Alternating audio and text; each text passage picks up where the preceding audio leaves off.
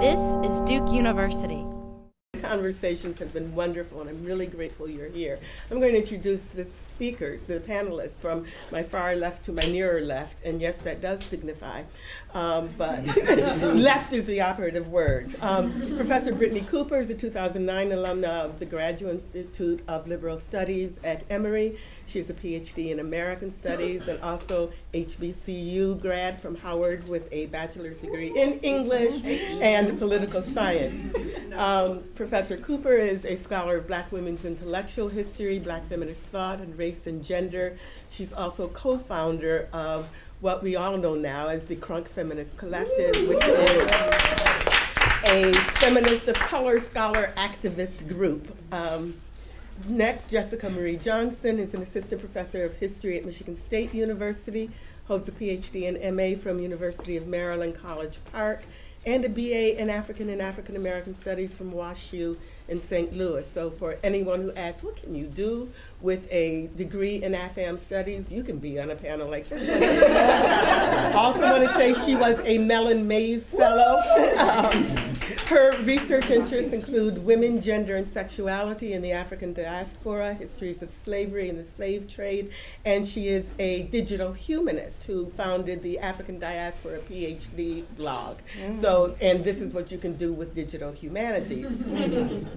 Martha Jones is a member of the law school's faculty and associate professor of history and chair of University of Michigan's Department of Afro-American and African Studies. She's co-director of the Michigan Law Program in Race, Law, and History. Her PhD is from Columbia and a JD from CUNY School of Law. And prior to joining Michigan's faculty, she was a public interest litigator for the HIV Project and legal services. Her work there focused on the rights of people with disabilities. She's been recognized and supported by ACLS, a visitor at the National Humanities Center, so she knows it's better to be here in the winter than in Michigan. She was a Friday Fellow there. Blair Kelly is our neighbor and PhD come back. She's Associate Professor of History of North Carolina State University and now Assistant Dean of Interdisciplinary Studies and International Programs. So you can be a dean and still talk about scandal. She's the author of the award-winning Right to Ride, Streetcar Boycotts and African American Citizenship, which just keeps racking up awards. She received her BA from the University of Virginia in History and AFAM Studies, and her MA and PhD from Duke University. So I am just delighted to welcome all of these scholars to this panel. You can probably hear that there is a thread of law woven through this, although from this morning's panel, I kind of doubt we'll stay strictly within those guidelines. But there was a guideline, which is really interesting, of the Equal Protection Clause. And the title of the panel, The Illegality of Black, the way we do it with the parentheses, Legality of Black Womanhood. And then in case you didn't get that part, you gotta testify because the booty don't lie.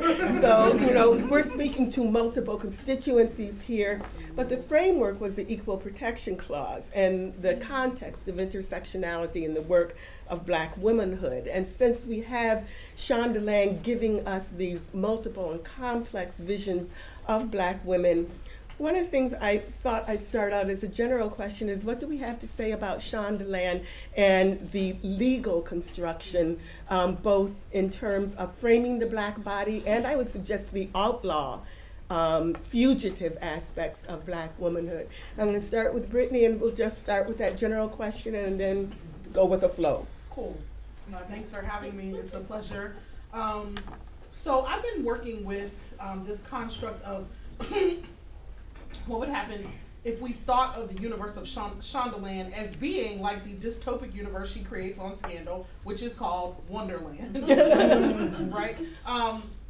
And so, so a few things. One is we're treated, and I'm primarily an aficionado of Scandal and How to Get Away with Murder. I don't really do the medical dramas too tough, but there's a way that we're asked to engage with notions of Black womanhood in relationship to state power structures when we think about both Scandal and How to Get Away with Murder. And so part of this invites us into a question about what is the historical relationship of the Black female body to the apparatuses of state power and to the boundaries of nationhood, right? And so, Professor Holloway, one of the things that your question brings up for me, which is also refracted through last night's episode, is thinking about potentially a concept like Black female fugitivity, right? You're talking about How to Get Away with Murder?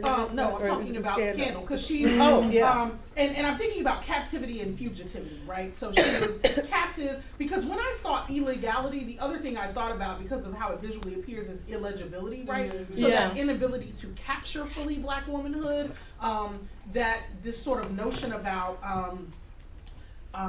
escape, right? And so there are all kinds of politics of escape that are happening here. So there's the way that Olivia escapes into these dream sequences and into her interior self that we don't have access to, that creates, so in a piece that Treva and I wrote a couple of years ago now, oddly enough, we talked about how her interiority was unsettling for folks because it meant that it was one of the few places, Olivia Pope's interiority, where you didn't have access to Black women's full selves, right?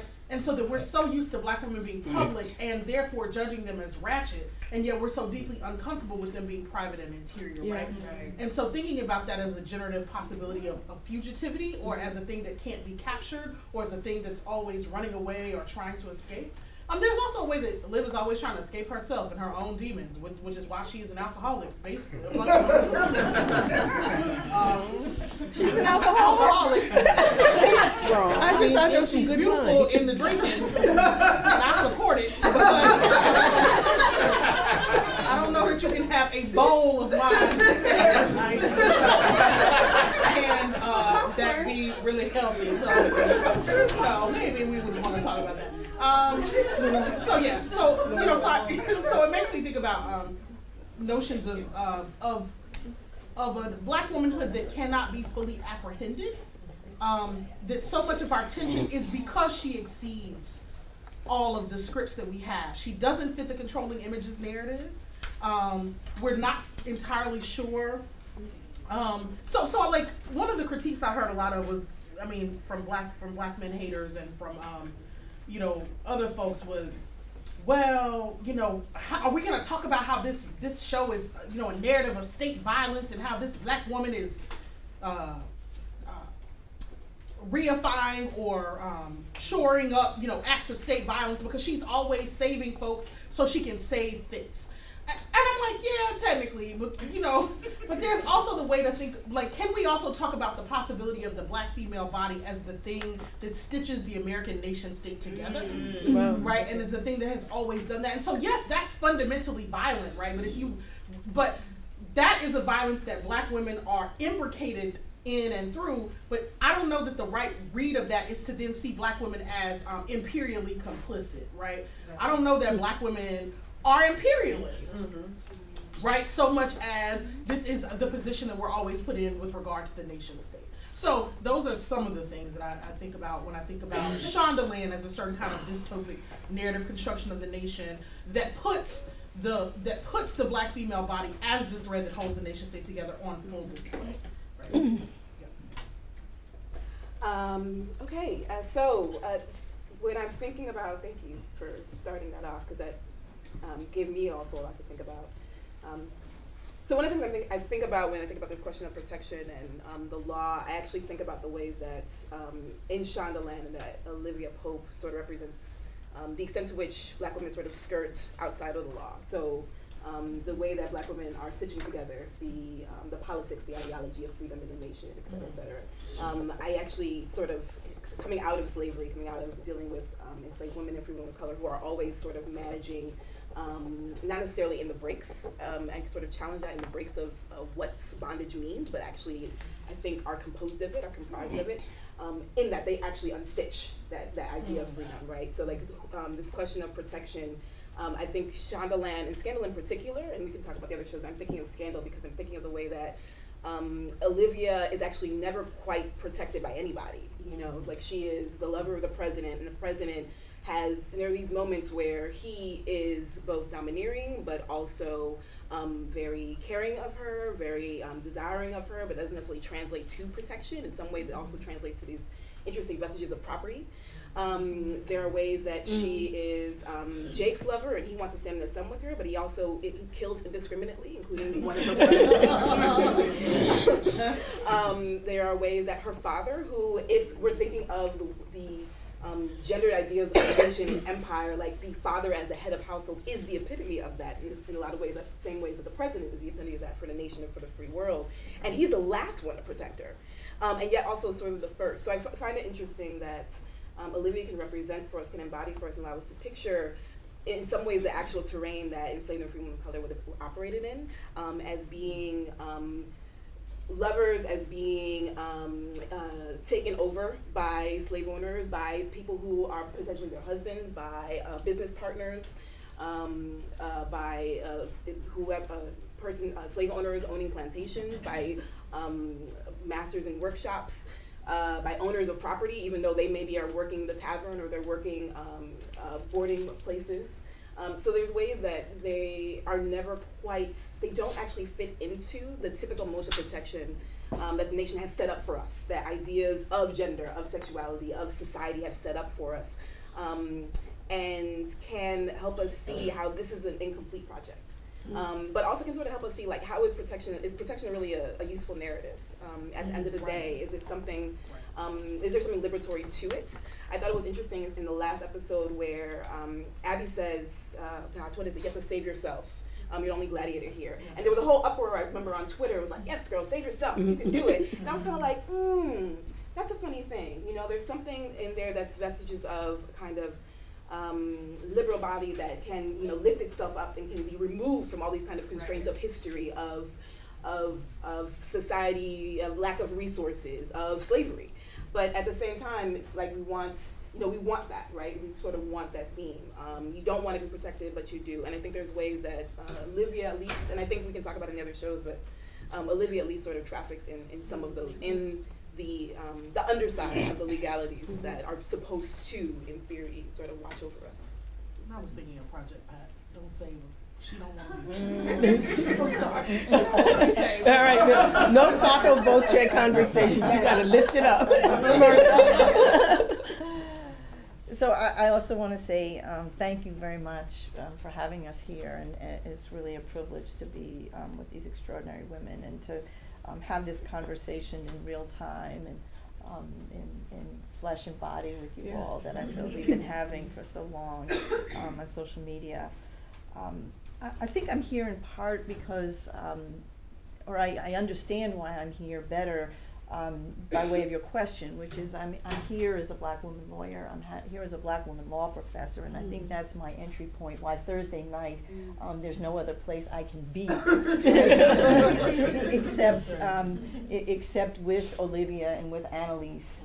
And this has really given me an opportunity to reflect on sort of why that is something that is nothing short of a compulsion for me. And I want to offer up, I think, the notion that these are two women as a set of ideas who are really themselves the embodiment of law. They are themselves the embodiment of legal authority, and what happens when we think about law and legal authority as embodied through black women, and these particular black women. A lot of us, I think, have been watching reruns of various things in anticipation of this day, and I certainly have done my share of rewatching Scandal and How to Get Away with Murder in particular. Homework. But I also have been thinking about the other ways in which, for me, in my life, the images, the constructions of black women as lawyers, as agents of law, black women as law, have come to me. I had to go back to that text that is Lonnie Guinier, 1993. We know the story of Lonnie, nominated by Bill Clinton, dropped by Clinton, in that extraordinary 18-minute press conference in which she stands in front of a podium, withdraws her nomination, and I think like many of us, if I could have leapt into the box, right, and stood with her at the podium, would have. I was this close to my television, in part because this is the moment, right, in which I understand my guild, right? And who the guild that I'm a part of, that she stands for in such a painful way. It's no accident to me, perhaps, in my own mind, that this week, while again we're watching reruns, Loretta Lynch is there in front of the Senate, and herself becoming the text. But I want to make the segue, if I can, to Scandal and How to Get Away with Murder, because there are those Delta sisters in red. I don't know if any of you have seen the images from the Senate chamber, and it's extraordinary, which is to say, that's the moment for me that helps me make the connection between what might be the perhaps more academic questions about law, and to recognize how embodiment is so much a part of that, right? It's in the red suits and the jackets and the sweaters and the lapels, right? And it is in that space on Scandal and How to Get Away with Murder where I think both Olivia and Annalise tell us something about Black women lawyering through that embodiment that is the stiletto, right? That is the finely cut jacket, that is all of that that you all have helped me come back to thinking about my own evolution in the courtroom and in the classroom. So, really so I want to take them as text, and I hope we'll get to talk more about that. We absolutely have to, and I just want to add make sure that we ask the question about that juxtaposition of sorority sisters at Loretta Lynch's moment and the VH1 show that has now been canceled. For the Loretta Lynch moment, I don't think that John sold so many red suits, power suits, but it was a powerful image. But then when you wrote sorority sisters, if you're on Twitter like me, it immediately brings up that VH1 show, which I can be in a room and admit, yes, I watched it. But I want to turn to Blair, and I think we're all involved in these legal spaces, and these legal spaces are necessarily historic. Well, I'm very thankful to be here, and thankful to have the opportunity to talk about a personal obsession and turn it into my work product. That's a very lawyerly term. And so I'd love, so a bunch of things came to mind when I was thinking about Olivia Pope, because she's sort of the center of my interest in ShondaLand, as I think she is for most of us. So first I thought of Olivia Pope maybe as a Harriet Tubman figure, right? So she's there, she's already sort of dealt this world of law, of figuring out, so she has the technique of escape for her clients, right? So she shows up with the shotgun and she's ready to get you out of whatever situation you're in. So I'm thinking, the ways in which Black women have, the invisibility of the ways in which Black women have been leaders around questions of legality, around questions of freedom, and the way in which their actions in and of itself question the morality of those laws, right?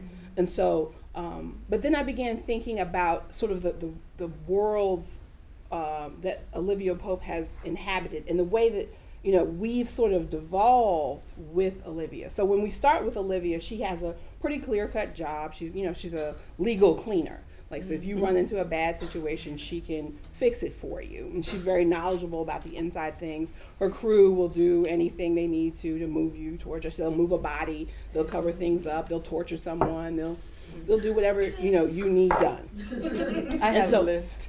And so you think, so Olivia's not a clean moral figure, right? She's not clean when it comes to the basics of a law. Neither are her clients, neither are the gladiators. But as the show goes on, we realize that this is surface. We think, we've been led into something exciting and insightful that we don't know about the world. But she's operating on the surface, and there's the things that she does not know about the presidency. So she involves herself in, helping her lover win the election illegally, and she's torn up. She's broken about that. But all of her colleagues are not. All of her colleagues are murderers and thieves and liars and warmongers, right? So that whole crew of people are in worse moral shape than Olivia. And then we devolve further and we meet her father. And we're like, oh my God, well, this is the guy who runs the CIA, but on the dark side. And so we move into his world where, you know, you put your wife in a pit for, I don't know, 10 years or something and pretend that she's dead. So, you know, we keep devolving. And then this season has opened us up to seeing a further devolve, that her father was actually protecting her from a whole crew of people we've never even heard of yet. We don't even know what's going to happen now. And so I think of her as sort of an interesting sort of moral guide through this, but also not really knowing where she's going and not really having any sort of legal hold anymore. Her being a lawyer, how does that serve her in this sort of extra legal world? And so for me, that is an interesting metaphor about blackness, that if we inhabit a world where the rules don't cover us, where the things that we've studied and held up as the truths of our life really have no meaning anymore. When it comes to us, it doesn't really happen. So I think it's an interesting sort of critique of what we think of as law as sort of being transcendent of us, rather than something that is sometimes very surface and not very helpful. And the last thing I thought about historically was the term gladiator, right? So when we hear that, we're like, yeah, they're gladiators. She wears that snatched white coat, she has her hat on, she's got gloves, and she's snatching. So we're real excited about gladiators. But gladiators are performers for the state to keep people distracted. Gladiators are not warriors. Gladiators are enslaved people who work for the glory of the state, right? And they distract people from the real things going on. So even the choice of the term gladiator is an interesting one. So that she is, her body, the folks around her are being used to keep this state going. So what it seems we have that can be a thread here is whether or not the law is something that sutures.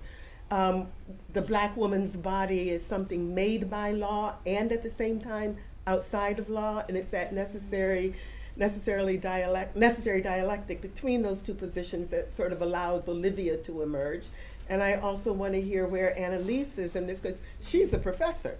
You know, she's up there sort of teaching the law at the same time as your word devolution. Things are quickly falling apart, Chinua Achebe. So the whole notion of the professor being in a position to instruct and at the same time use the law to her own. Is this a woman with, are these women with power, or are these women made because of the authority of the state?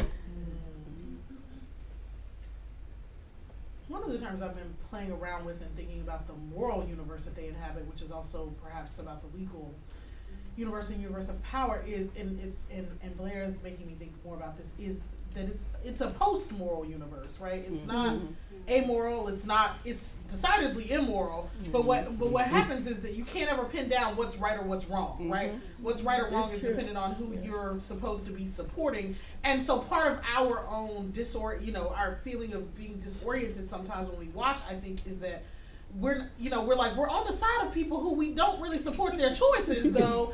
But we sort of fundamentally believe and live in the project that she represents. And so how do you believe in the representational project of a person and the possibilities that you hear when they do call up everything that you know to be unsavory about the operations of state power in Black lives and women's lives, right? So I've been thinking about what would happen if we thought about this as a post-moral universe, and thinking of Black folks in the ways that Blair says as never quite being, you can't ever quite read us or take our experiences in relationship to the accepted or authoritative narratives. And so what does that mean? So that's one thing. The other thing that's interesting, Carla, that your question raises for me is about watching Annalise. So last night in that episode where the test becomes, she takes their this thing that they've done, this crime they've committed, and she spins it as a narrative, right? But she says to them, so now what you have the opportunity to do is use this classroom to create your own pathway to freedom, right? To figure out how to get out of this horrendous set of things that you have done. So that is every kind of, right, isn't it? Right, because it's, because it becomes interesting how a fact pattern of things they've actually done gets re-narrated in any way that they choose to construct it, right? And so, so the postmodern literary folks should love it. But also, that is what Black women professors do in the academy, right? As we step into classrooms and we say to students, whatever backgrounds you bring, your narrative matters here. We can work with that. Right. Your narrative matters here, and it can become a map to your own freedom depending on how you arrange it, how you think about it, how you use the resources that you get in this classroom and meld them together. And what's interesting too, I mean, when I watch her, because even though I'm not a law professor, I'm just a professor, but when I watch her, I just think about how your life could be falling apart. Your dude ain't acting right. Your side dude is acting sketchy. You have a bunch of students who are raggedy and are, needy and then you have all these pressures to perform. But when you step into the room, you look mega accomplished, right? People see the outward, right? But when you go home and take your wig off, it's like, because we were talking about her taking it off, but it's like, y'all remember, that taking that off is also because we about to fight, because we about to go down, and so, the earrings came off first. So that's a glamour, right? Y'all know Black women have a glam. Let me take this bracelet off. All she needed was that Vaseline, and she had not even I'm serious. Y'all know Shonda was signifying on that kind of glamour. I'm not making that up, right? And so, so for me, there's also just that, right? The ability to see that, and to think about what it means that so much of our academic lives and our professional lives in this moment, if we want to think about moments, are tied to the performativity of looking respectable and looking like you have it all together. Okay, thank you. And then you watch on TV and you're like, she ain't got nothing together. The only thing she has together is her brilliance when she steps on the stage of that classroom. But everything else is falling apart. And I know that has been my life at some point, and I certainly know it's been the lives of some of my homies. So, so I feel like that is also the space. And here's the thing that I wonder about. When we're really uncomfortable with those kind of representations, is it because they feel so true for us, and what we want TV to be is a space of fugitivity and escape, right? And so when it forces us to confront ourselves and see that messiness, some of us revel in that because it feels real and affirming. Other folks, I think, want us to forever be Claire Huxtable.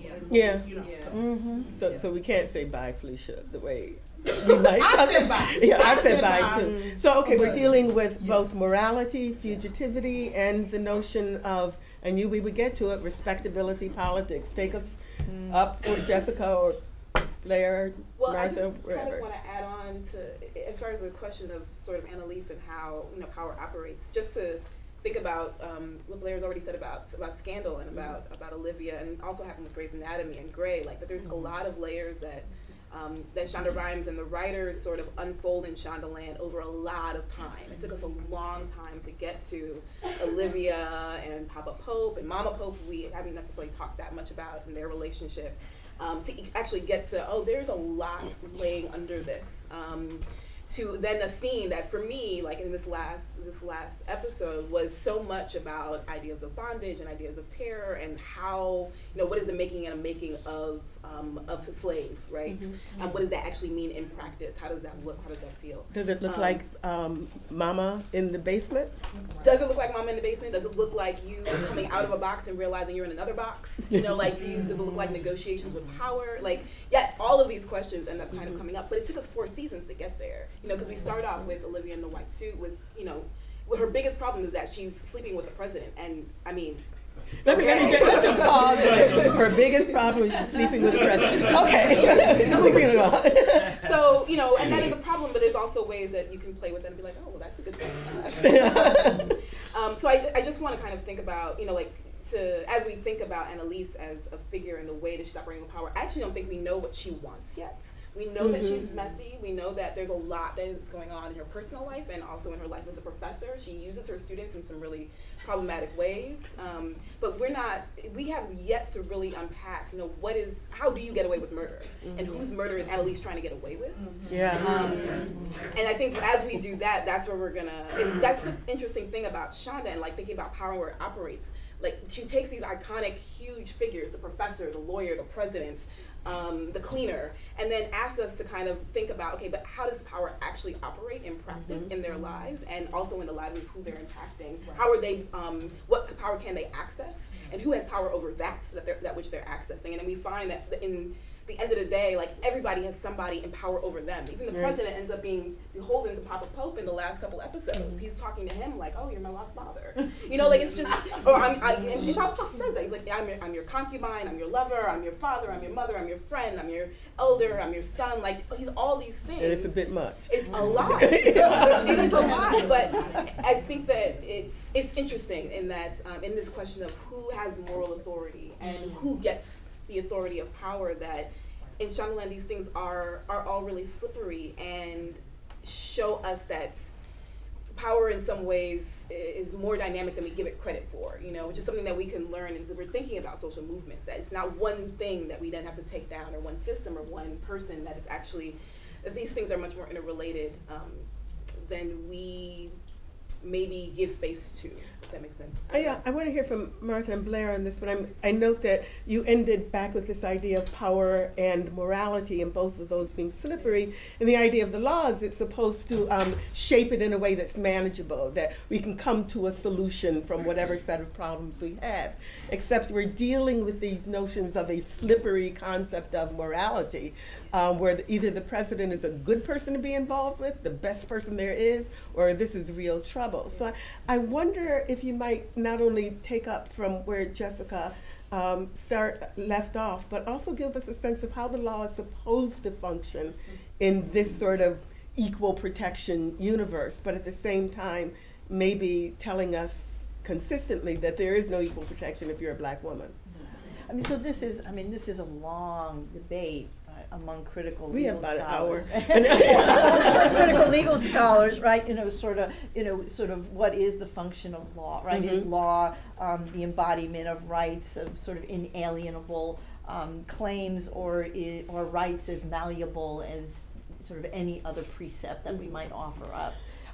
And I think that I want to come back to that space of the classroom, because I think it's for me important to frame Annalise in that space of the classroom, in the law classroom, as a site of contestation, an ideological space, a space that we recognize is just yesterday, I think it was yesterday, the day before, one of the deans at a law school had to come out and admonish the students to no longer remark in their evaluations about women professors' clothing and attire, etc. Right? It had to formally admonish the student body and put this off the table. So it's a fraught space, we know that.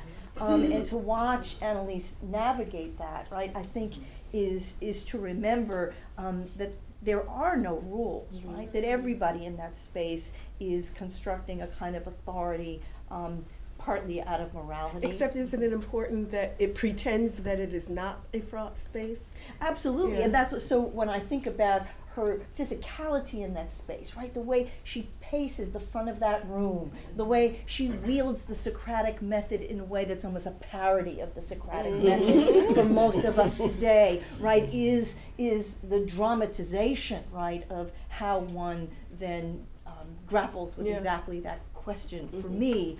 And so I think that down to who gets to say what the canon is, right? What you teach, what the rules are, and what matters. So one of the objections to Annalise, right, is that every class seems to turn, right, on some deep self-interest. But we might say that's always what the law classroom is, right? That's what canons are about, right? Is precisely about ideology driving, about what's in and what's out, what's taught and what's not, the canon, the anti-canon, and so what happens, right? And how disturbed are we by the possibility that a Black woman can command the law classroom? She can be the embodiment of law, and she can also tell us what the canon is, what matters, what's in, what's out. That's what's going on all the time. But She's making law by her very presence. She is. So I want to go back to the sort of question of presentation, right? And so you were talking about the law professors presenting something to students that they find problematic over and over and over again in very gendered ways, right? And so what interests me is the degree to which, so when I'm watching Scandal or How to Get Away with Murder on Twitter with the rest of my trans community, part of what we revel in is the respectability. Like what we get excited about are the suits and the gloves and the white sofa that we know she's gonna be mad about when she gets back. Don't forget the bags. Yeah, the bags, the shoes, the boots, everything is just impeccable. The hair that never gets messed up. You can go into captivity and you just look a little better. A little change, get a texture change like on. The style last night. No, you look beautiful at every turn. Like she looked like I tweeted that she looked like she was in a very interesting yoga class. She was just trying things, and so we enjoy that. We enjoy the Annalise, the putting on and the taking off. And so I think that the putting on and the taking off and the showing and the straightening your hair when you get back from the sun and all those things that happen magically. Who does Olivia Pope's hair? Where is her stylist? That's and what was she doing in the shower, getting her hair wet? What was it going to look like? Yes, what was it going to look like when she got after out? And her stylist must have been standing right there. Do you remember? To get it right together. The island. She had the hair and makeup crew. But part of what's interesting to me is that we enjoy the putting on and the taking off. So to me, it's a consciousness about respectability that we all have, and we all see it as a tool that we can put on and use for our own power, to wield our classrooms, to command a room, and then we can take it off. It's not who we are. We recognize it as a problematic tool, a complicated tool, a tool that may alienate someone who doesn't have those things to put on or to take off, right? And so I love the sort of way in which this generation is really just done with the idea that somehow, pulling up your pants and putting on a tie means that people will protect you or take care of you or value your children or not shoot you for no apparent reason. So we've sort of, in this generation, probably not mine, but in this generation, mostly in the room, we've dropped that thought. And thank God for that. But it's still interesting the way in which we still play in the coming in and the going out for ourselves and for our own performances and for our own consumption as enjoyable.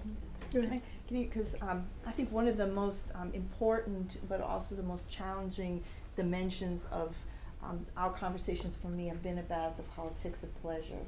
You all are teaching me a great deal about how to think in very new ways about old scenes that I understand. And so the thing I would add is that in reflecting on both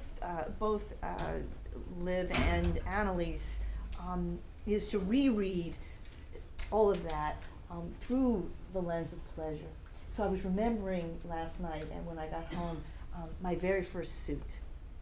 Young lawyer. I can remember this. I was in Sims. Where are my New Yorkers? My New Yorkers. Right. So in the Sims, I'm on a budget, but I'm putting on the suit. I can remember the blue and the pink pinstripes, the feel of the buttons, how my stockings felt when they sort of rubbed up against the lining of the pencil skirt, the big shoulder pads. So I could tell you that story about the suit. As a constraining, right? As conformance, as constraining, as a mask, as a uniform. But I would have to confess, right, that when I walked into the courthouse, I felt good. I liked how I looked. I felt good, and I don't think that So it is partly generational. That I came of age by way of women like Paulette Caldwell and Patricia Williams, my teacher, who told narratives of Black woman lawyers, Black woman law professors that were strife and burdened, right? They were strife and burdened and didn't have the possibility of acknowledging that moment when I unbuttoned that jacket strategically, and I know, right? I know what I'm doing. Right? I know what I'm performing, and I couldn't speak of that. I think without access to this conversation. So I'm grateful. So is the authority in our being able to watch, to be the spectator on that kind of power, and at the same time know we can command it ourselves?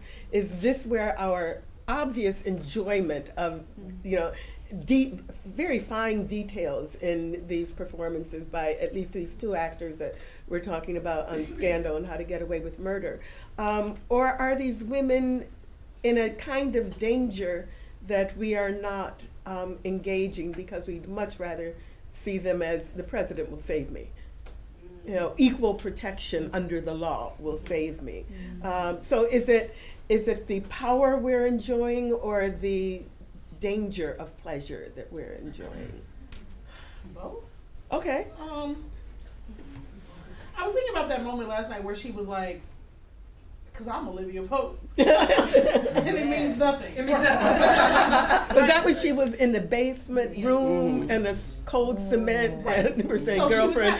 So she was having to acknowledge that all the stuff, like all the putting on for her city that she does. But she also meant I am Olivia Pope. Right. She meant it in one part of her mind. Returning herself. But I was thinking about what it. Well, the thing it made me think about is what it means for her to sort of grapple with coming undone and then having to put herself back together, right? And so, because this is a moment where politically we feel undone, and wherever, when the Eric Garner non-decision came down, and Treva just was like, I'm undone. And I was like, that's the word, right? That's the word. And so, because respectability is about being done. Hair done, nails done, everything done, right? The nails done even after she scratched at the wall. Her nails never look bad. But I want to push back on that, because you can have a performance, you can have an embodied, expressive performance and it not be respectable, and you still want to be done. Like, you still want to be beat, you still want to have everything together. Maybe you want it more then. I think there's a work there that talking about politics of respectability asks us to do. Like, it's a doneness in the service of a kind of power relation, but also in the service of pushing out other kinds of representations, that this is the proper and appropriate representation. And this is not, I'm not thinking of respectability across time and space. It is changed, it's different, it has its uses. In particular historical moments, absolutely. But I think there's a work that we want that respectability, that piece does, that maybe it's interesting to separate from just the performance of being done, of being done up, and that, and I think thinking about the kind of pleasurable aspects of the power, like I actually find it very pleasurable that these things are taken apart, that Olivia can have her hair laid, but also have this messy relationship with Jake and Fitz. Like, there's something about that to me that it says, like, yes, like it is one skill to be put together in a particularly Black female way, and it's another skill, Black womanhood way, and there's another skill of navigating different relationships. And these things the pleasure for me is that these things don't have to be tied together, at least as we're watching them, and that in reality they aren't usually tied together. Respectable people have very messy lives. This makes me think about Ida B. Wells, and we had the pleasure with Ida B. Wells of a very modern kind of person living in an earlier time, and her voice is very clear to us now. And one of my favorite places to find her voice is in her diary when she's young, and she's going through this, right? She's doing racial justice work in an extremely dangerous time, right? She's doing work that none of us are doing, right? She is trying to stop lynching when there is no one concerned. There are no allies. She's, waging a movement where there are probably about 20 people in the nation who are concerned about it and willing to put their names and their bodies on the line to do that work. And yet she cares about how she looks. Yeah. And she's worried about her hair and getting the fabric so that she can get the dress put together. And then she says to herself, like, well, I guess I shouldn't be worried about that, but I am. I like it, and it's important to me. And she's trying to perform a womanhood for a world that refuses to see her as a lady, as someone deserving protection and respect. But it's still important to her. It's part of her armor because she knows who she is inside of herself. So even though the clothes don't change the way the world sees her, and she knows that, the clothes make her feel something in that particular moment, in a very fraught moment. And so, sometimes we're quick to say, well, you were trying to perform something for someone else. But sometimes we're trying to convince ourselves. We're trying to say, okay, this is who I am, Olivia Pope. Right. And I'm going to I don't know how, but I'm going to get there. So let's just interrogate for a moment where that respectability lies then. Is it in the performance? Is it in the moral character? Is it in the, I have to admit, I bought a bag far too expensive because of Olivia Pope. I'm still paying off this bag, but I like it. And I don't know, maybe this bag is performing something for me. So when you see it, you just understand that she's, I'm going for that respectability gene. So what is it that we're after with respectability? Is it interior, exterior? Who's going to give it to? And let me take it back to Shonda Rhimes, to Annalise or to Olivia. Some of it, isn't it just about that we enjoy it, right? I enjoy a nice bag. It looks fly, but like my mama is is bad and she likes bags. So any fashion sense I have, my mama gives it to me literally. So she bought me a bag for Christmas. And I just be feeling it. I'm like, this leather's so smooth. Great. Know that. Yes, mama. So it's that, right, that we recognize quality, but it's also that look, sometimes even in a neoliberal universe where we work harder than we've ever worked before, and we still seem to never have enough. That's it. Right? Sometimes just saying, look, it ain't that I can afford it. It ain't that people think I should have it. But damn it, I want it, right? I want it because I work hard and because it looks pretty. And so look, I think we do ascribe some exterior things, right, around look and performance and whatever. But a lot of times, that like where my folks live, I'm like, I know that this person walking up this particular street with that very nice Coach bag ain't balling out of control. So it's very clear visually if you carrying the Coach bag in the hood to your house in the projects, like we're not under any illusions about that doesn't fool us into thinking you're doing better than you doing. Right? It actually does not. Right? So it is about, it can't just be about fooling people into thinking that you're something that you're not, so much as if these are the things that we say are objects of value in our society, then surely other folks want those accoutrements and adornments too, and it only becomes a problem when we want them. Right? And so, I don't know. So for me, I think that I think that there's always the broader critique about what we're performing and putting on, but also that we've created a world in which so many of the nice things that we're taught to want elude folks, and then we resent them when they're like, well, I'm going to have it anyway. I'm just going to have it despite whether you think I deserve it or I've worked hard enough for it or I can afford it. I'm just going to go ahead and have it, right? And so then what does that mean? So that's one thing. But the other thing I want to say, because I'm thinking about the title of our panel, the Janelle Monáe line, right? The booty don't lie. Right, but then at the end she says, so Janelle Monáe comes back and says, even when you try to edge me, the booty don't lie, right? And so, I wonder too about one. Can we talk about the sex scenes? Because I watch for the sex scenes. Can we talk about it? Why people being whatever type of way, we don't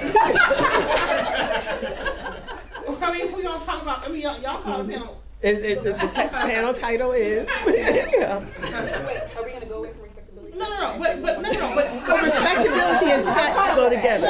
But I'm saying that that's also part of it too, right? Is that the thing that bothers me about the respectability conversation as well is that some of the tension about the respectability stuff is about the fact that Olivia Pope has good sex with lots of people, with her two people anyway. And then one of the opening scenes in How to Get Away with Murder is Annalise getting it in on that desk. Yes. And so we don't. So I just wonder, so it seems to me that part of the reason that we're so generationally invested in throwing off respectability is because we want to have a conversation about how do you have an intimate life as a Black professional woman that can be messy, but it's also just about pleasure and about you asking for what you need and about you finding partners that are willing to give it to you. And I think that we are having that conversation because, I say this, to my homegirls a lot, Black women have a whole sort of thing, particularly straight Black women, around wanting to get chose. Come on. Right? And so what you see y'all know what I'm saying, right? You want somebody to choose you, right? So you see Olivia, and she got dudes she ultra chose, she super chose. She chose, she just getting chose, right? And so so that there's something about know. being able to see not just our desire for the things we want, which is about respectability politics, but also getting to see Black women be desired. Right? That, Objects of desire. yes, as objects of desire, and then as having the power and agency to respond to that desire in a myriad of ways, to accept something. So she's got Edison after her, she's got Fitz and Jake, and with Edison, she's like, I don't really want what you're bringing though, because I got these other dudes, and so I just want them. Right? And so so many folks want that kind of power, but they want to be desired. And I guess for me, the respectability frame doesn't allow us to talk about what happens when you are the object of desire, and it's not illegal. It's illicit, but it's not illegal. But maybe that is exactly the frame that allows us to talk about it, because if we didn't have the other to respond to, then that ease of leaning into the conversation about sexual desire and sexual pleasure, which might also be the want in both of these shows that we're talking about, it allows us to go there because of this extraordinary veneer of respectability. I mean, what's more respectable than a room in the White House that is used for a particular purpose? So, I don't know, Martha, I saw it. Yeah, so I'm trying to think about a space in which these two sort of ways of thinking come together, right? You know, so I'm a storyteller. So so I just offer you up this scene. When I arrive in the Midwest in my university and I begin to walk the corridors, I wear shoes that click on the floor. Right? My shoes go click, click, click down the floor. And I become the subject of commentary. I hear when you're coming, I know it's you. And so here's this moment where sort of my notion of kind of my respectable law prof, my suit, my heel, all of that click down the floor, gets turned inside out. And now it's coming very close to this space that is about sexuality, that is about desire. It's not my desire, right? But it is about, it's approaching that. Right. And so, so my response, I think, to your point, Brittany, is partly, it has to be about my frame of reference, right? Because that's the only stability that there is, right? That I can adorn myself in a way that might be deemed respectable in some objective frame, but when my shoes click down the corridor in a world where everybody is wearing clogs and Arche and other crepe soles, now it's turned on, it's turned on me, and Crocs. thank you. Yes, thank you. Yes, you know my world. And so it has to be it has to be Olivia's frame, right? It has to come back to that. Yeah, and I just want to go along with that a little bit, because I'm finding it. I kind of want to go. Okay, I kind of want to go back to the first panel and Treva's last remarks about finding new adjectives. I'm just finding it difficult to pull respectability all the way through ShondaLand, in part because Olivia herself seems like, as a figure, sort of transcends all the ways we want to think about even class, race, gender. Like if this is like a post-moral universe or an unmoral universe, whatever we want to think about it, then respectability then bottoms out from her. Like whatever is respectable, if she is sort of the gladiator in power, then the things that she does, she sort of determines that. She's sort of the compass for it. Like in the very first episode, and I think it's the only time that I see anything respectability politics related. Quinn comes in, she's just meeting Olivia, and Olivia's like, too much cleavage. That's like the first words that she says to her. But I don't think anything else like that happens, and the next thing we know, she's sleeping with the president. So then this question of sort of what is respectable and what is moral end up being, folded together in some strange ways. I don't know, I'm having some trouble pulling that thread through all the way, because I'm not sure that we are doing enough work to unpocket what we understand to be the trappings of respectability, whether it's stilettos, whether it's relaxed hair, whether it's the power suit, from what respectability politics is actually meant to do or has asked us to do, as far as what we want, how we want to represent ourselves to power, and then how that scale slides, like how, okay, well, I'm wearing stilettos, but now I'm on display in ways, like Martha's story is talking about, I'm on display in ways that, are problematic, because the respectability here is wearing your yoga pants to work. Like there's an interesting, And no, there's just an interesting play here that I wonder if we're asking respectability politics to do too much work in talking about Olivia and Annalise that maybe is not as useful. That's all. I want to go back to Brittany's question about desire and sex. Okay. let's not jump. Let's go on and talk. And I think it's interesting to see a woman who is donning the gloves, you know, like, because she's not, I mean, respectability is in the gloves. Because, I mean, my mama was from the 1950s. And she had a whole different kind of selections of gloves that she would wear with different outfits. I don't know anything about gloves. I never owned gloves. And I don't want to. It's a little complex for me, you know, other than staying warm. But Olivia's not wearing those gloves to stay warm. She's wearing them because she's wearing a 3/4 length sleeve on that jacket that she knew that she went and bought those gloves on purpose to go with that. So she, you know, she is inhabiting something because she knows the proper choice that you should make.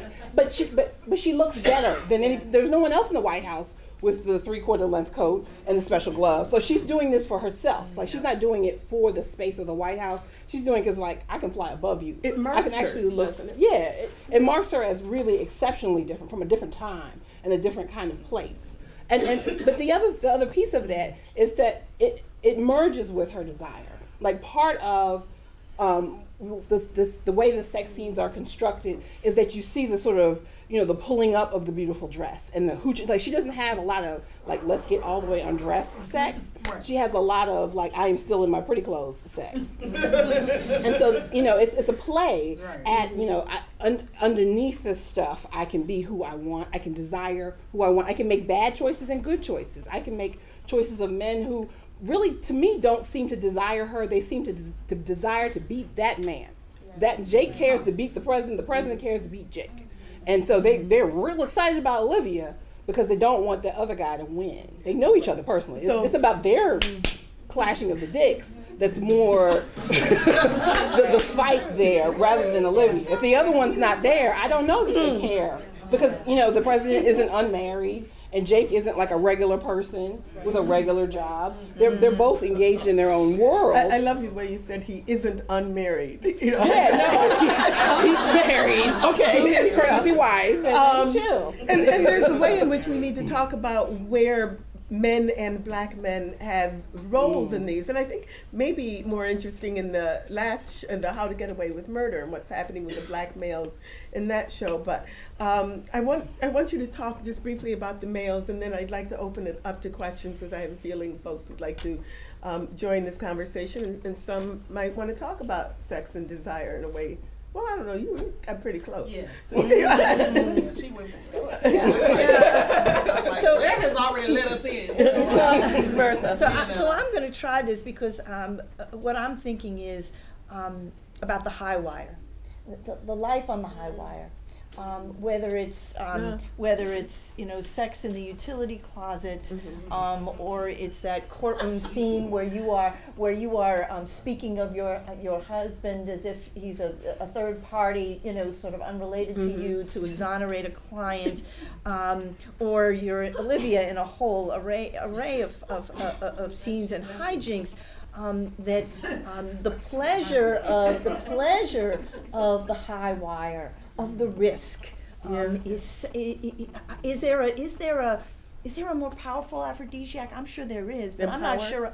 You know, than the risk, right? Then the risky stuff, right? The clandestine stuff, the risky stuff, where you're way out there. But for a black woman, is that risk the same kind of thing that we would play with in this environment as we would for, let's say, a white woman? So her risk has the equal protection of a white woman's risk in this environment? Oh, that's a great question. And the threat of outing her when it comes, when she's known maybe as the possible mistress and things like that. And that, you know, to me, risk is adrenaline, right? Yeah. That's a certain kind, but it comes with a cost. Because if we all Absolutely. live on That's it. adrenaline, Absolutely. we are actually killing ourselves. Right. So that's why black women die younger, and that why we suffer more disease. It's because we're running on a constant adrenaline throughout our lives. So for Olivia, this is pleasurable, but it's also deadly, like literally deadly. She can't I think be you've well. got at the juxtaposition or the space between the worlds that these extraordinarily powerful women operate in and choose to. I want to argue or suggest that respectability itself might be something we elevate from that old archive of just the gloves to a moment where I can be respectable in the bedroom, in the whatever, my level of respect, my determination, the self-determination about what that would mean. Do Black men have a role in this sort of articulation of where the protection of these women lie? I mean, so Daddy Pope is the main Black male character in this. And I find him very interesting because, you know, well, step one, he gives those best Shonda speeches, right? And you know, he foretells the future. And he's a magical Negro. He's kind of magical. I don't even know how he does all of it. He disappears. You try to catch him, he's like, and so, you know, he really is sort of an amoral compass to this, you know, post-moral world. He's you know, calling the president a boy. And saying, like, you know, I don't know. So it's an interesting juxtaposition that the president would normally have been empowered to call him a boy, right? And yet he's like, no, you're playing here, and I'm letting you play here, and I let you do all these things. But really, there's a deeper world behind this. And so it's interesting to have the Black man sort of be that voice in this universe. But I think, you know, for Black men consuming the show, oftentimes, you know, when I told someone I was on this panel, they're like, I have a critique. And I'm like, what's your critique? Well, I mean, why is she having sex with white men? You know, and that's, you know, somehow a critique. But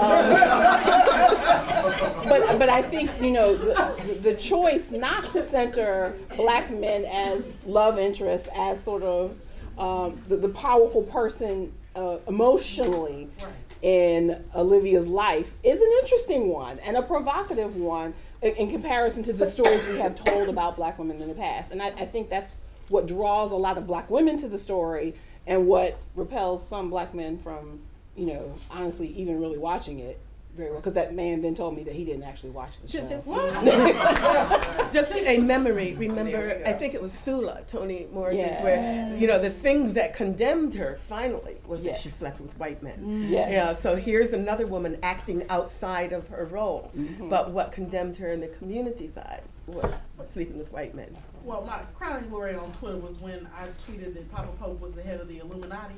Because clearly B613 is the Illuminati. That explains it. Joe Moore retweeted me. I was like, I'm winning. But yeah, I mean, we've had Papa Pope, we've had Cosby 2.0, because y'all know he looked like Bill Cosby. Edison, who was boring and uninteresting. He was very boring. And controlling. I never feeling entitled. And so he got so shut down. unsexy. And Harrison, right? Team Gingham. Rest in peace, Harrison. He was cute. But what, you know, in the piece of treatment I wrote, one of the things we talked about with Harrison is that, you know, at least in the first couple seasons of the show, Black men were really uncomfortable with him, and everybody wanted this sexual angle. But Harrison's role was like what that Black woman secretary is usually in every show, right? They're supportive. They keep everybody together. They go in and motivate people. They're like down for the cause, right? They're like the person that you call to go get a talking to the like errant white girl, right? It's like, get your life together. What are you doing? And so he was that dude. Like, he was that character. He was just a dude, right? Yeah. Because if it had been a woman doing all the things that Harrison did, a Black woman, like a person of size, she would have been short and fat, and you know, short and rotund, and she's on Grey's Anatomy, right? She's on Empire, and so she didn't say Empire, right, exactly. Becky with the blonde hair, Empire. Y'all know Empire signifies. This just goes to show you, Mark is going to have the Empire. Gabby Sidibe is a blonde girl named Becky.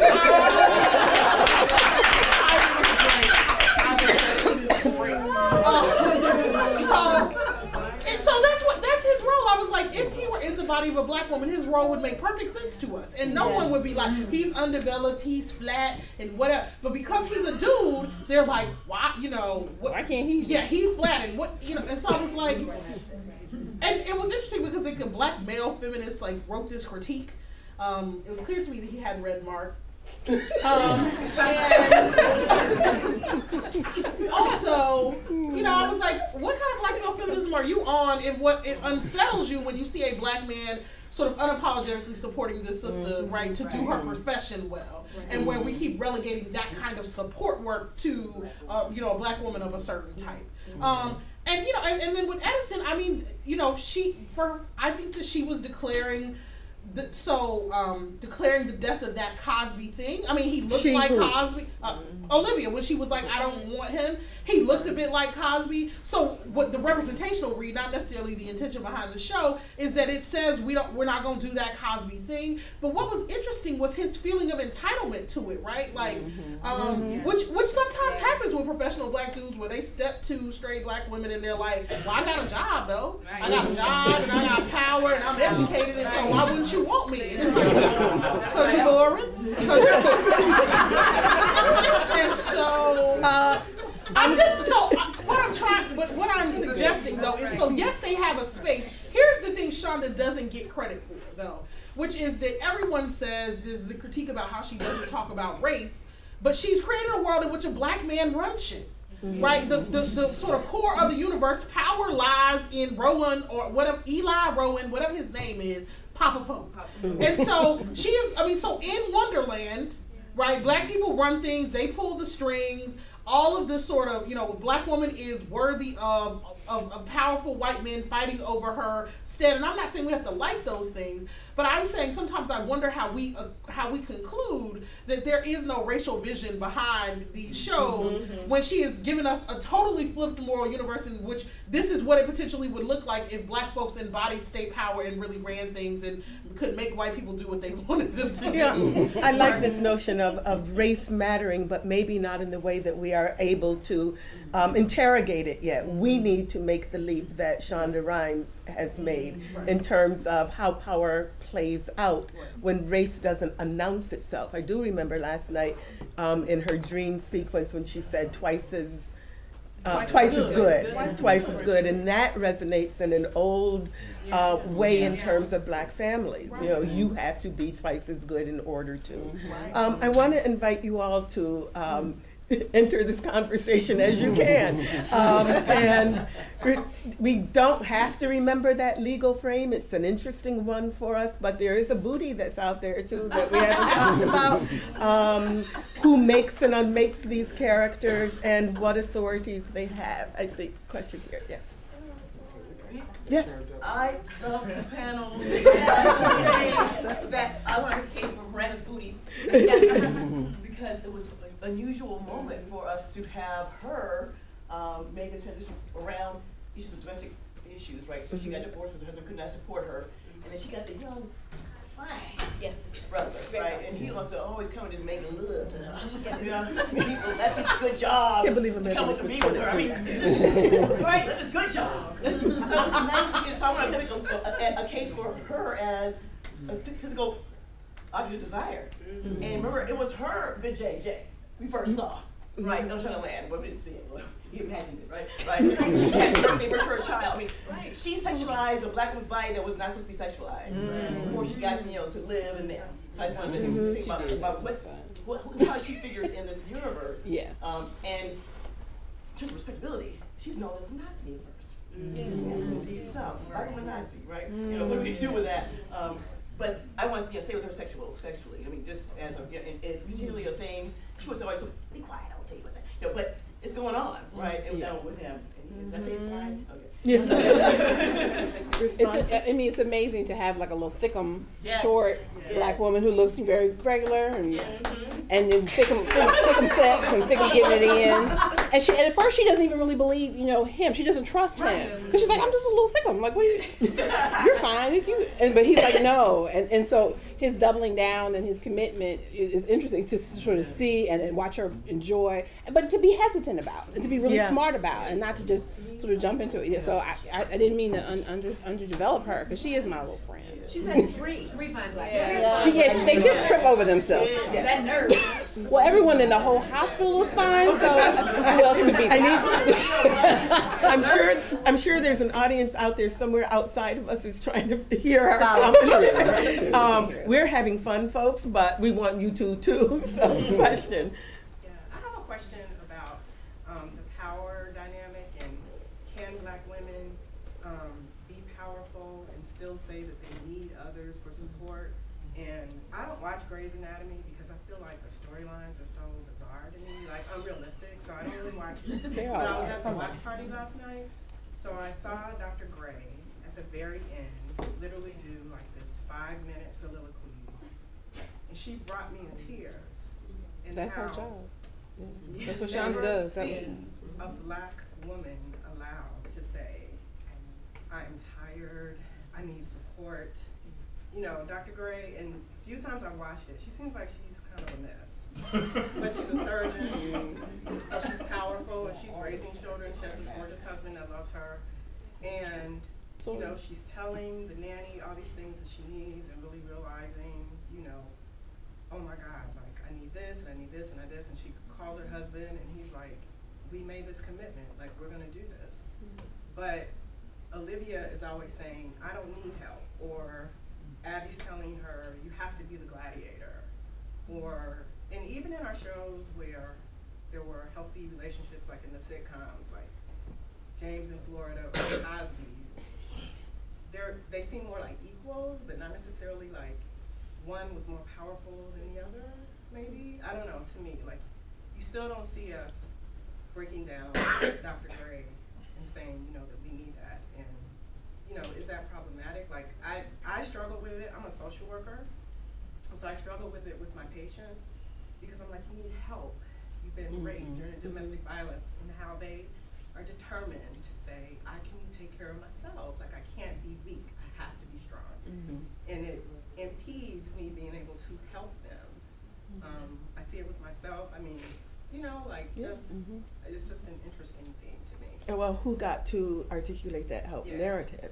Well, and last night it was Jesse Williams also, right? You know, who got to have this moment of extraordinary vulnerability and expression and interiority, and so I just take your point as a way of sort of reading that episode in ways that I or haven't. even legally, like with the state, like Black women and women of color do not want the police coming to their house and intervening in their relationships. They want the violence to stop, but they do not want to utilize. One thing I read the legally state. last night in that episode about the mother who had hurt her children. We know there was a medical reason, but I think I tweeted something like, bring it before a court of law, and that medical reason would just go, you know, be dumped for, here's a woman who hurt her children. So the difference between what our socialities allow us to feel, I think, is a part of what she did with that moment, was allow that empathetic sociality to And matter. it is that same adrenaline of the excitement that is also the adrenaline of like, I can fight this. I will fight the bear. And always fighting the bear is killing us too. Both those things kill us. And you know, telling, I mean, because Black women love to be strong, and they will mark it in themselves and say, I am strong. And so they're looking at the world and saying, these people are not as strong as I am. And we're seeing that as a source of pride. But it's also the other hand that we cannot say, I am weak. I really can't do this, because then who do you turn to? And what apparatus? Which is what the Gina Davis character is saying. Yes, yes. And you know, exactly who can fix me, and who can help me, and who can really be present in my life. And so, you know, Meredith Grey is turning to this woman because she's wealthy. And so she can sort of grip onto somebody and say, I'll pay you a fortune if you can just sort of be like, da, da, da, da, da.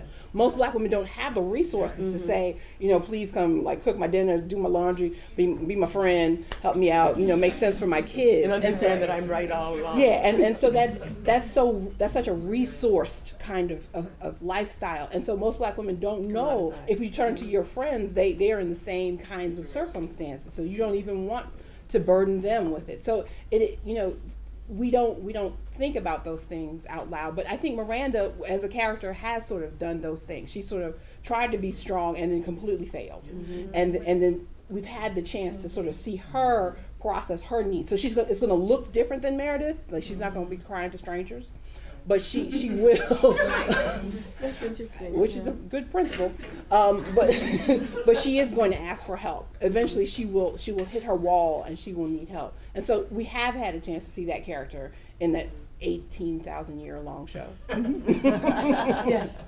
I just want to bring in the church for a minute, because I think that a lot of what Black women struggle with is this idea that, you know, especially if you grow up in the church, as I did, that, you know, the respectable, when you think about respectability and even illegality, is that if you are a good Christian woman, then you are going to find a good Christian man who's going to protect you and take care of you, and so you get into a monogamous marriage, and everything is going to sort of fall into place. But if you don't find that, then the sort of the unspoken implication is that there's something wrong with you. There's something that you're not doing right. There's something that you know, there's some way that you're not living right. And so you need to kind of buck up and do what you need to, because you're not going to have the man take care of you. You're not, like, that's out of your reach. And I think that there's a whole population of us who are constantly struggling with this idea of, if I haven't found a husband, then, you know, I'm out there. And so I better get myself together and be strong and do what I need to do for myself. But I mean, the interesting thing about the text of the church, I think there are multiple texts in church, right? So there's going to be, you know, there's literally the text, the text for the day. There's the preacher and sort of the male leadership in that space, but there's also the women's leadership, right, which is formal and informal. And for me, as a member of a traditional Black church, sometimes the most important texts are the women in that space to me, and the way that they live their lives and the way that they hold each other up, that it is a space where you can just cry and lay down on the floor, and someone will come pat you and bring you a tissue and some water and hold you up, and then they'll help you figure out what to do with your kids that week. But they will also label you Jezebel. No. I mean, I think there are churches where that will happen, and then there are churches where everybody in there would be the dang Jezebel if you went back far enough, and so they don't do that. Can I jump in as a bad Christian and say fuck that?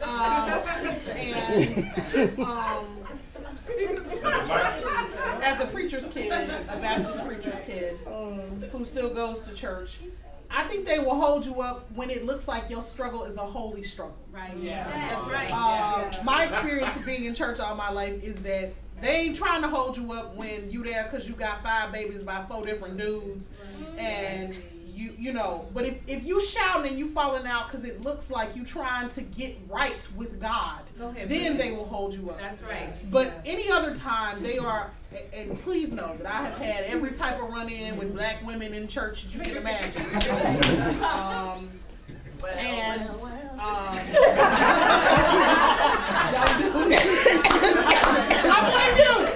blame you for this. So that thing I was saying earlier. So it's not. I love the Black church. Yeah. I also, but it's challenging because Absolutely. I understand because of that thing, right? So there was a story about a Black woman who married herself going around last week, and so the second version of the story that came out, this dude was like, if she wanted to get married, she should have figured out what was wrong with it, and then she could have been married, right? And so that thing about wanting to be chose, that's the reason I said it. Because so much of our desire in a heteropatriarchy is constructed around wanting to be chose, and then you go to church and you hear that you haven't been chose because either God is still working on you, so there's some other shit that you just, so white women getting chose, Asian women getting chose, but we'll let the church tell us that Black women are so uniquely pathological that God can't give us nobody. So back to it. So we accept the fallibility of every institution as Black intellectuals, except for the fallibility of the church. No, here's the thing. The No, churches are. that's not my critique. No, but the church. But here's the thing, though, Blair. If you could let me finish. But the church won't let us have this conversation, right? Because I tried to have this conversation in my church with the women that I did ministry work with as a Baptist, as a committed Baptist person, which is like the worst denomination you can be when you want to have progressive gender politics, right? And they weren't trying to have the sociological analysis piece be allowed when we are talking about how do we struggle together with God around how we think about ourselves. I try to introduce that, and I've tried to do it in multiple spaces. And until my most current church, by and large, they don't allow the framework to be enlarged enough. So, but then you just said something. Until my most current church, which has a radical black feminist pastor who's a PhD. So that's a church. So that's a church. Sorry, But most churches don't have PhDs for ministers. Most churches that black women go to don't even have women for ministers. Right. But there's a way in which we say that then that's not a church. No, I think that is a church. So I think we need to demand of churches that they be our church, that they be the church that we need, that they be the church that we are interested in, and not just say that the church is here. Right? There's a moderator's privilege all on the that table. stuff onto the show, though.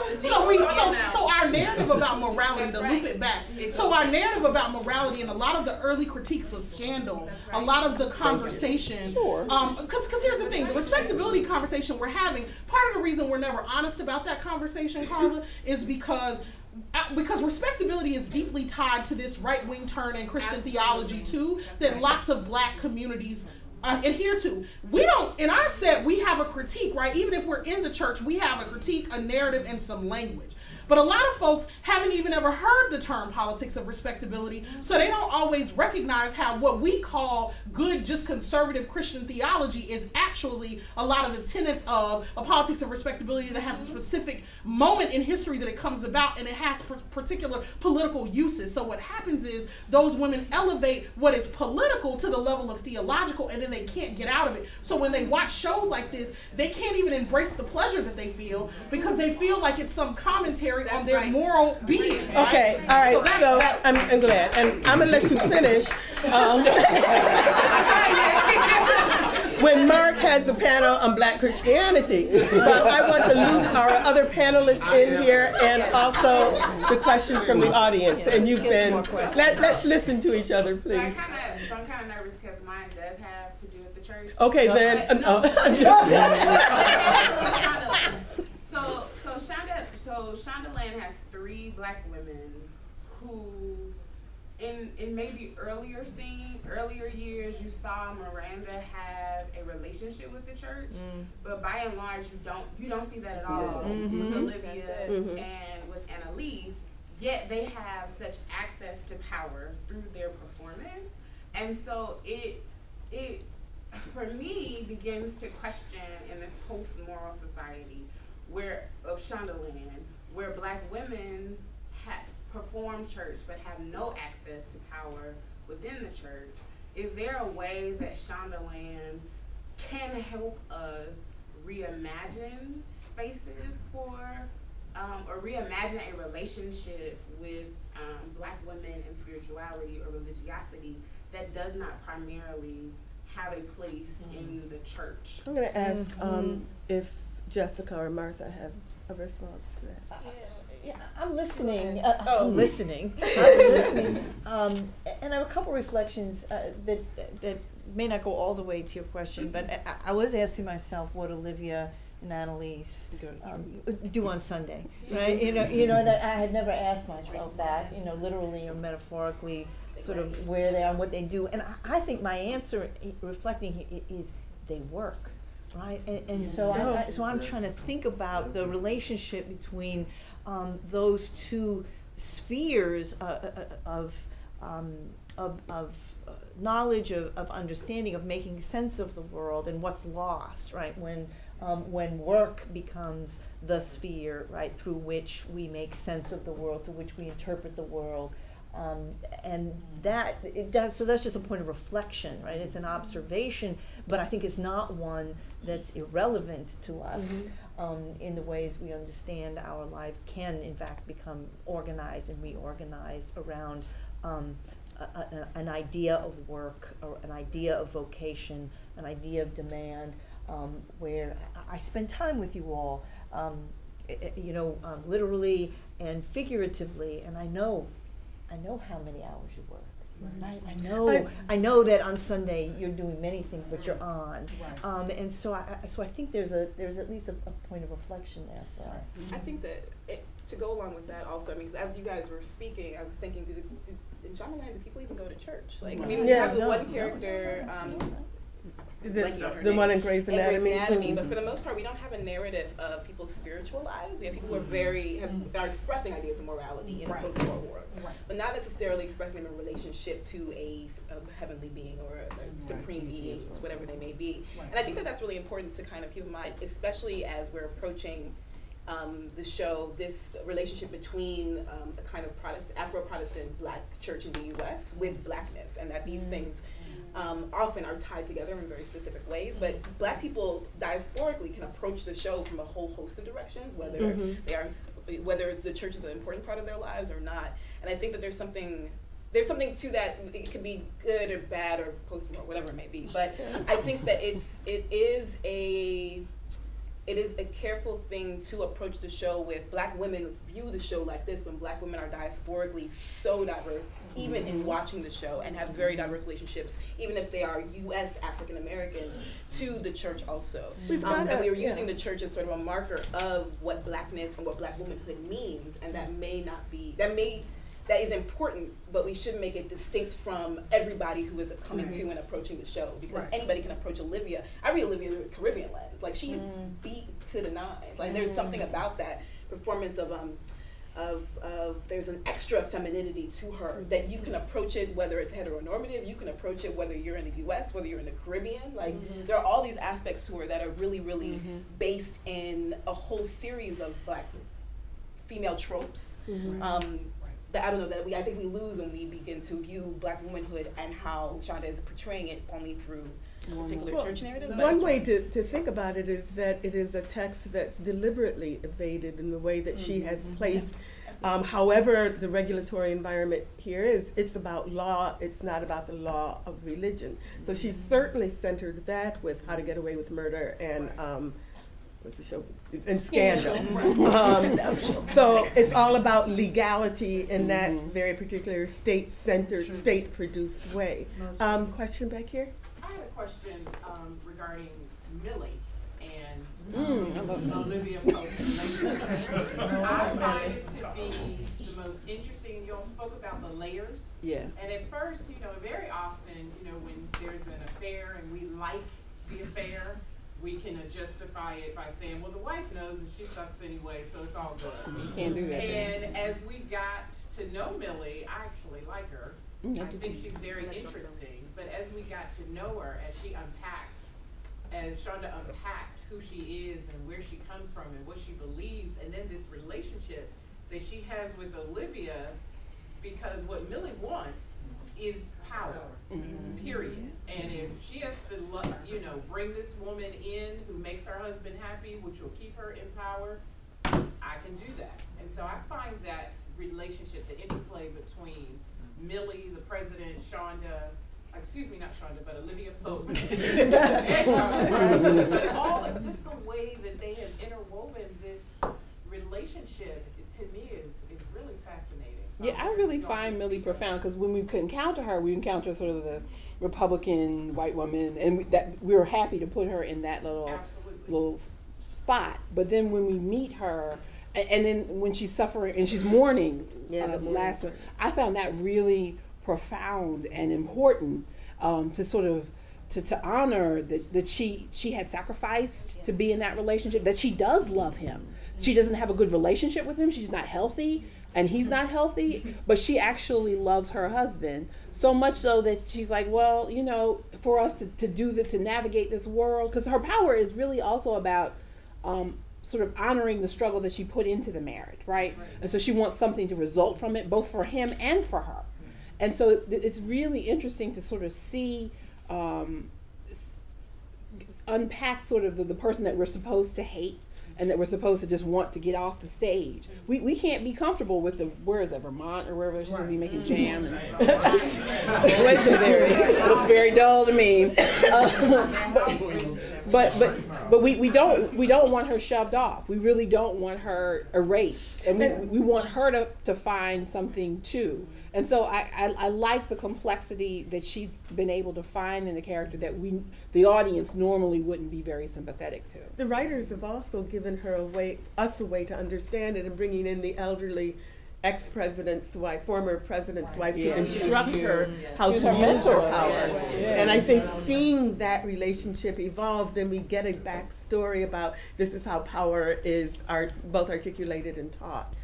Yes, question? Mm-hmm.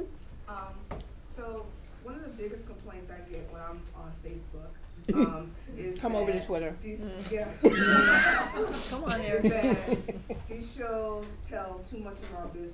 That's the biggest number one thing I get. And then when I talk to my mother and her friends, they say, "Oh, that's just too much." And her taking off her makeup, and why she gonna look like that? And take off her hair. What is that? And so I thought it was interesting in thinking about that, and then thinking about what happened with the First Lady this last week in Saudi Arabia, and this whole thing about her being this feminist model, when I kind of got the impression that she was like, what?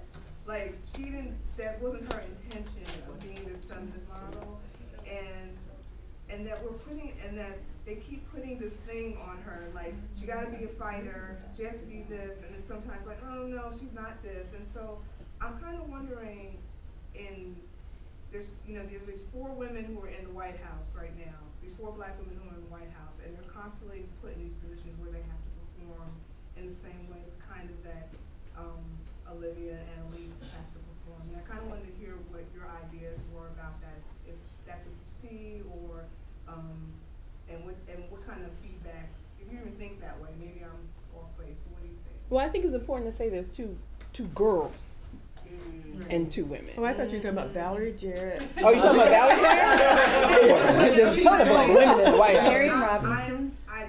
My child just turned 13, and so I'm getting all of the teenage angst in my face all at once. So, so I'm feeling this, and so I'm wondering, as the stuff that came out with Sasha and Leah a couple months ago, with this woman talking about. Yeah, well, to me, that's why we assert that they are girls, right? That they are not.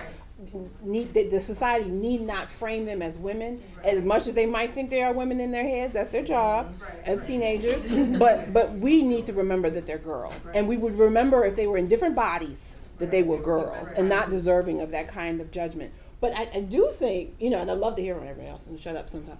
But that Michelle is very much engaged in the sort of Olivia Pope performance. Because if we remember old Michelle, before Michelle was First Lady Michelle, and before she was running for office Michelle, she wasn't that snatched. Like, she was a working woman, she had some suits, and it was, just regular clothes, and she would wear a snatchback all the time, and she was just a regular, beautiful, everyday person. But she on the campaign and in the White House, she's making very important choices about who she wears and what she wears. That some of it's high end and some of it's from Target, and some of, and she's making very strategic political choices about the ways that she presents herself in the world. So I don't think there's probably any accident. I doubt she just didn't think about Saudi Arabia and covering her head. Pretty sure she just was like, oh, well, I'm gonna walk outside now. And that's the decision I made about what I'm gonna do in that space. And I bet she was interested in asserting that in that moment. So she's very political in presentation of her girls and of herself. And she's done a good job of mostly keeping her mama away from all of that. Her as one of the women. Yeah. But Martha, Jessica, Brittany? Yeah, so for me, the moment to reflect upon your question, Erica, comes very early in the administration. You'll remember when Michelle Obama, when they release her official photographic portrait and she's not wearing sleeves.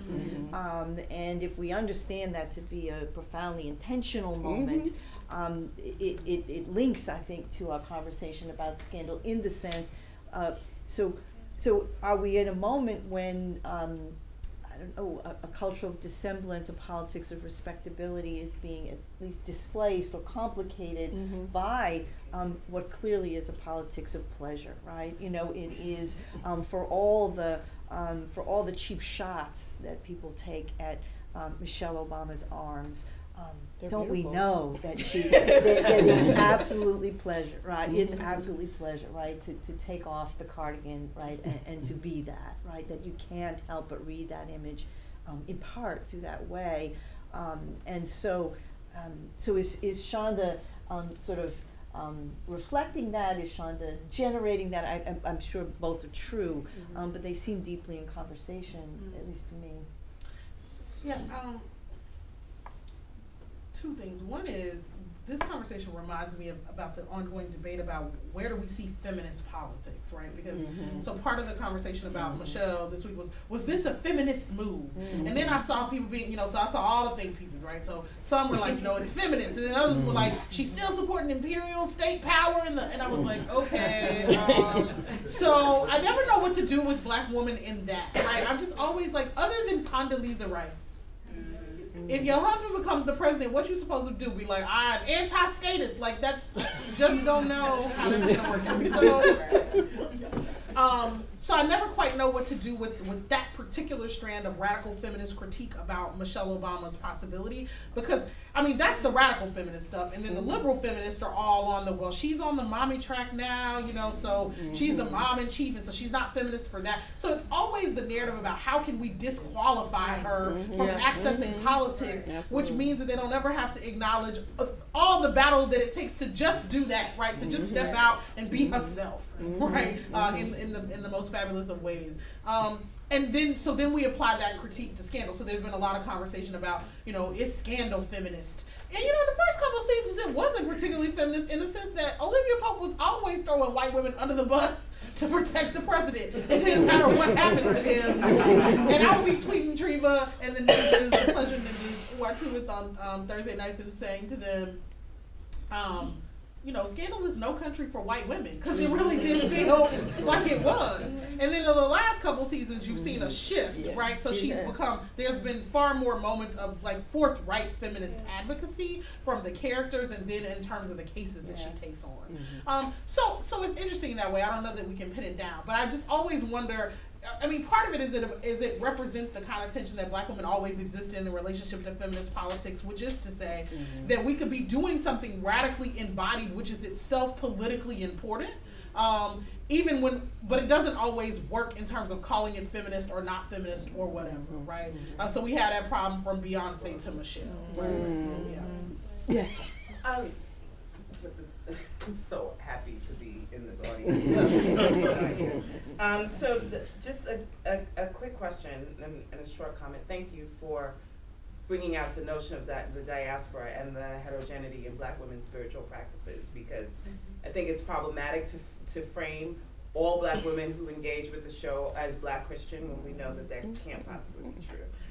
So the thing I wanted to say is that in this discussion about the state and how the state factors into ShondaLand, can we talk about marriage and the side pieces? That's the only thing I haven't heard you guys talk about. So, how is marriage as a kind of heteronormative state structure treated in ShondaLand, across those shows?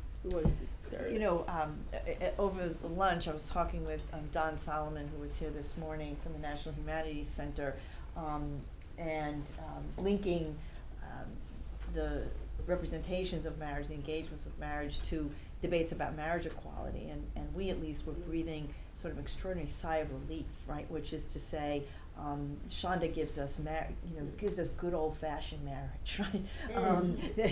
Doesn't give us straight-jacketed, for public consumption, for political objectives marriage, right? She gives us marriage, right, that is messy and complex and uneven, and I have to say, we were saying, and thank goodness, right? Who was going to ask those questions, right, about marriage in an era when both queer and straight people that across the spectrum, right, we're all straitjacketed, right, by a debate, an important political campaign and debate, right, that has recrafted marriage into, you know, a picket fence and 2.5 children and all of those things. And Shonda's sort of opening us, you know, sort of marriage that endures, marriage that is messy, all those things. And it's a breathing space, I think, for thinking about marriage and what it is and how it works and what it might be, what it means.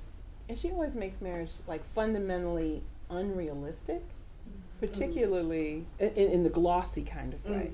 Because when we do go to Vermont and we imagine it, it looks ridiculous. Like no one's married like that.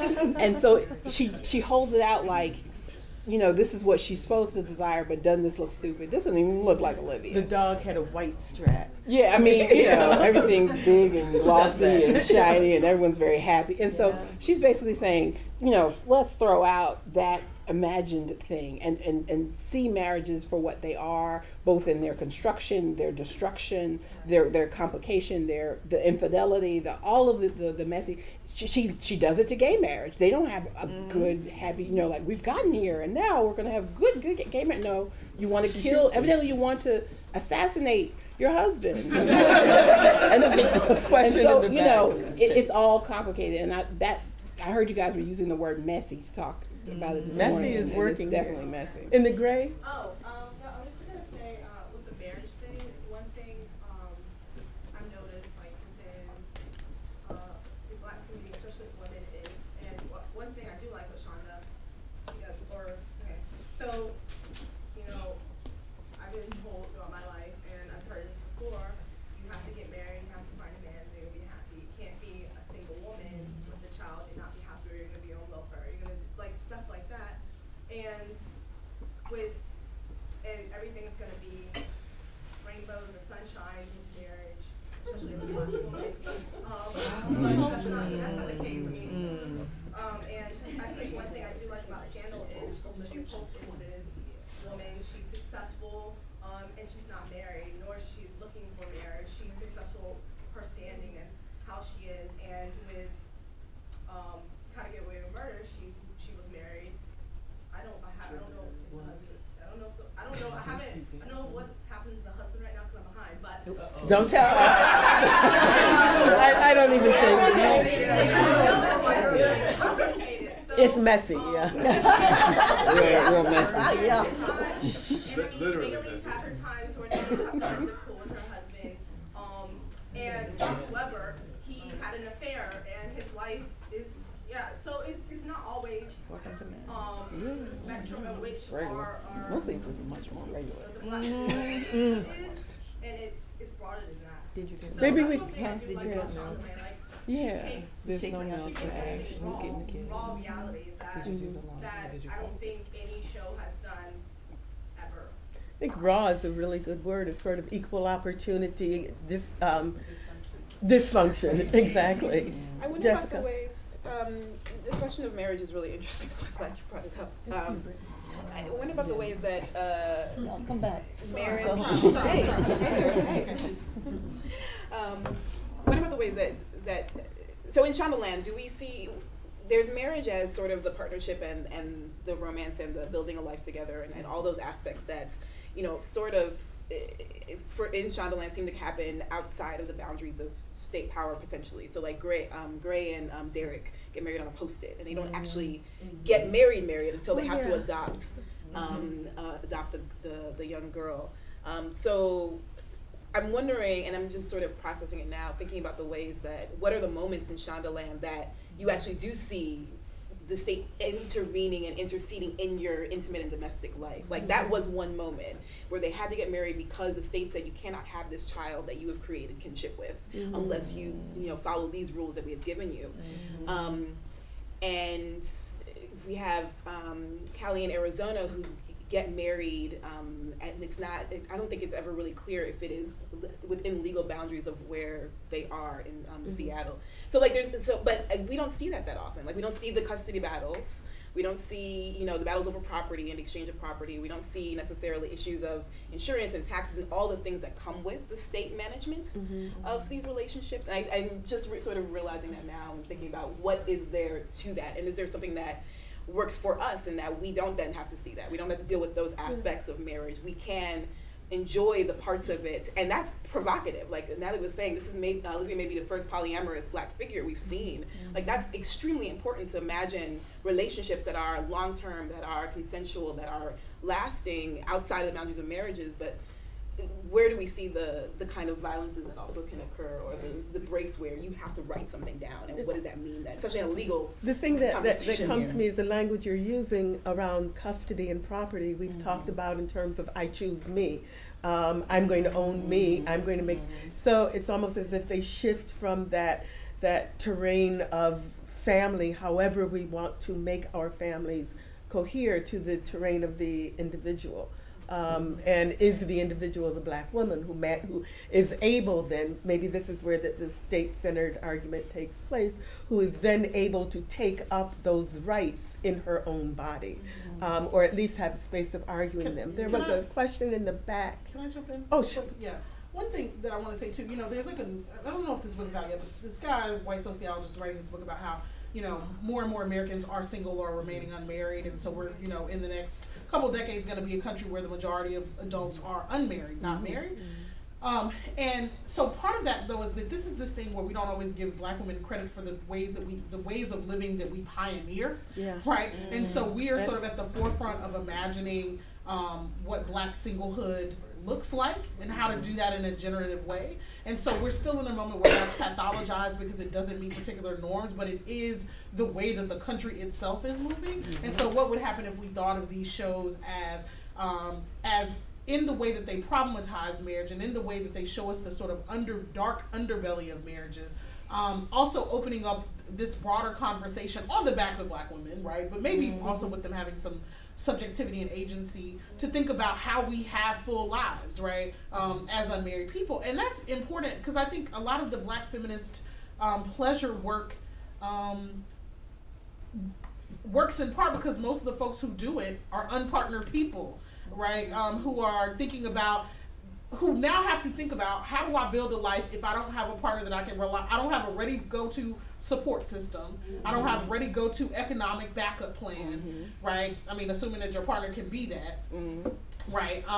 And so then it requires a level of intention about how do you build a community of support. If you want to have children, how do you parent them, and what kind of model do you do that in? How can you be economically self-sustaining when in a world where Black women still make so much less than almost every other demographic group, save Latinas, and then but you have to live, and so you don't have any of the safety nets. So I think that the short point is perhaps ShondaLand is participating in a broader social theorization of how to be of singlehood that Black women are actively doing in terms of practice and theorizing, therefore, and not getting credit for. And so what would it mean to think about it as that kind of project?